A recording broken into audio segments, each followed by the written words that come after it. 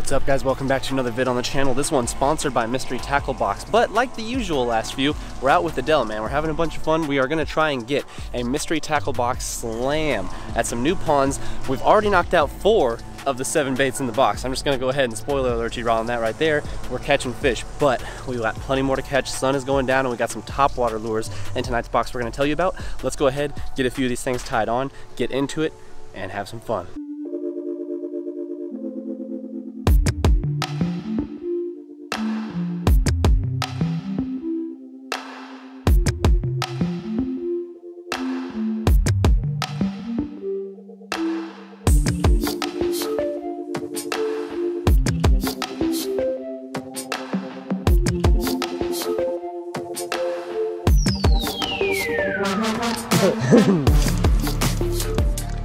Okay guys, so what I'm gonna do though is I think that skirt's just, you know what, it might not be too long. That's actually okay. I was thinking about cutting it a little bit so that all this action really pops from the flippers of this creature, or I'm sorry, beaver bait. But I think we'll just leave it. It should be good. We'll toss this thing out here for a second. Guys, this GoPro's acting up. I don't know if I need to change the battery or not, but I just got a catch on this jig with the beaver bait trailer right here by my feet. I'm hoping it's safe, but I just went back through the GoPro files and it doesn't look like it is. So I'm gonna throw this mini recon next, but I'm gonna throw it on braid. That way it doesn't dive quite as deep. Since this, I don't know how deep it is in the middle. It could be fairly deep, but definitely towards the banks. I don't want it to be way down low. So 3 to 6 foot diver. Let's see what happens here. I'm about to drop this little thing in here and scoop them up.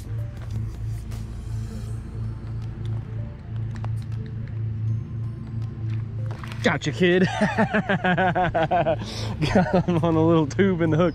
Dude, that's a 2-for-1 right there, y'all. 3-aught hook and this tube looking thing. That is so funny. He was irritated at this thing on his bed, and he's just right here by our feet, you guys. Funny catch. Funny catch. Let's see if I can't get him off this hook. Look at that, man. First one for the slam, and technically it's first and second. That crank doesn't really work in here too good because of this grass. It's that crummy kind that you don't want to work with.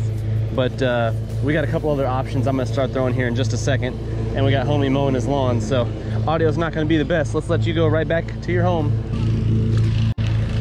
See ya. Meanwhile, Adele's over here trying to get the beaver bait knocked out. He's helping me out. He's working on this bed right over here, y'all. I really hope that jig catch was on camera, but I think I'm gonna have to throw it later to get a catch on it. That one's so mad.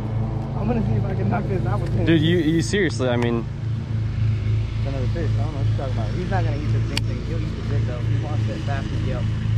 He already doesn't like it more than the little green thing. All right, guys. So what we're gonna have to do to antagonize this one, I think, is swim this jig in and drop it right on the bed. He looked pretty aggressive right off the bat. Sometimes they calm down after a minute after you throw the same lure. But here we go. We're swimming it in, and now we're gonna drop it, and he's gonna. Oh, he's not. Definitely doesn't like it. Oh, he just said F you.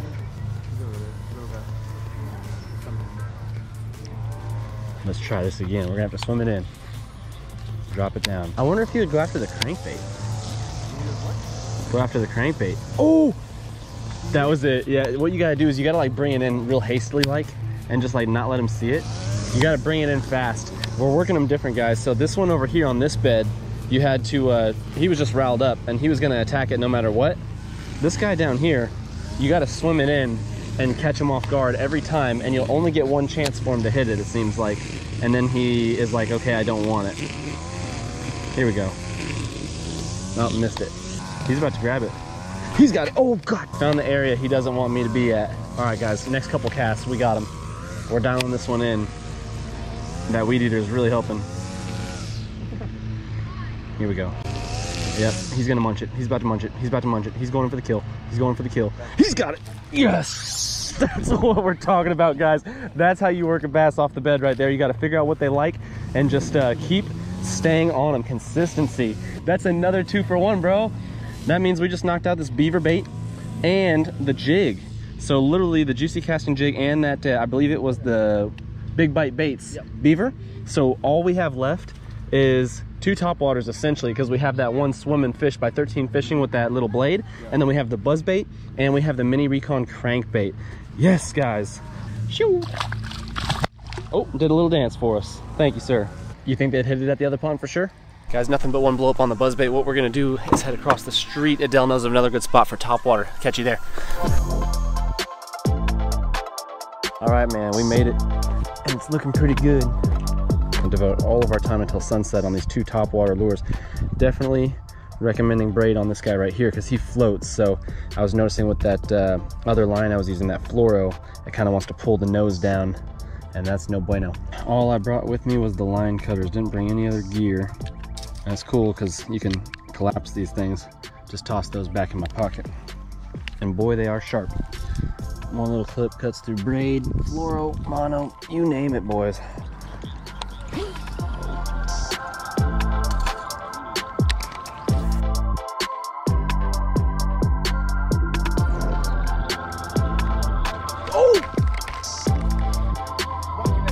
Walking it, dude.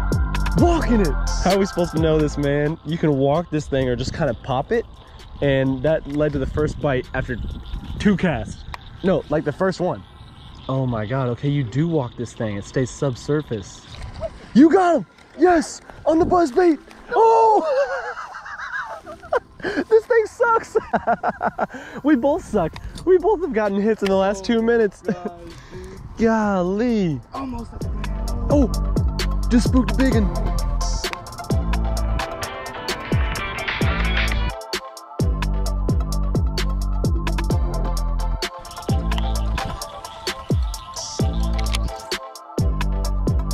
Got him. Yes. Yes. Guys, on the 13 fishing thing. Finally. I was kind of like fluking them again, like walking them underwater. Yes. We got a hog, baby. Nothing but brutes on today's video. Sometimes when you're throwing mystery lures, you just catch really small fish and you don't even know what you're doing with them. Yeah. Feels good. Almost got the slam, man. And here comes all the frogs. Wow. They're about to get riled up. Well, kind of like sucked it under almost. I was almost like fluking them, just kind of like dot, kind of walking it. So I know this thing is intended, guys, to be like just swam across the top, but I'm finding it interesting bringing it below the surface. Kind of, you just kind of get lucky with it, and it kind of does a little bit of this motion right here, like a little fluke would, and I think that's how I got that catch. I don't even know if I was swimming it on top or not that time. Gonna have to re-rig this thing. Never used this before. That was cool. Plastic is good to go, man. All right, maybe we can catch a big though before dark. This is how tense you get when throwing topwater. Apple Watch tells you to breathe. You're waiting on those bites.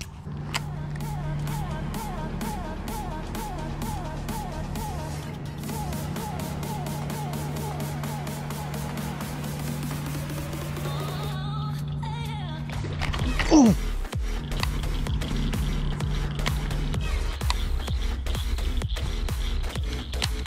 Well, the sunlight is fading, you guys. We've made quite a few casts, got a lot of bites, missed a lot of fish, but we did try out some crazy new lures, that is for sure. I've got to throw this thing some more and really see what it's made of. I'll just catch up with you guys when I get back to the house. Oh guys, I hope you enjoyed today's episode. Another mystery tackle box slam attempt, man, and it was an attempt, let me tell you.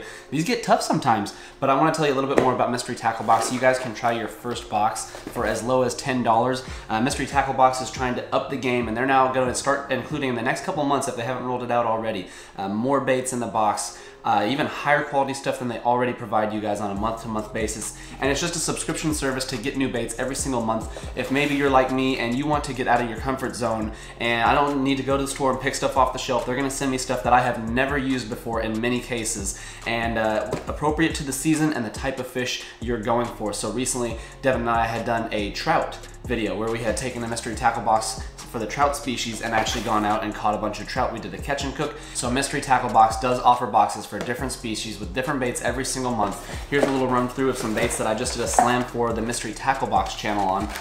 We had a little topwater, the spinner shad. We had this Strike Pro bait right here. This guy is really sweet, like a multi-jointed swim bait. I think this thing right here is about 14 bucks. This guy is about $11, and you guys can try your first box for 10 bucks, man. Different soft plastics.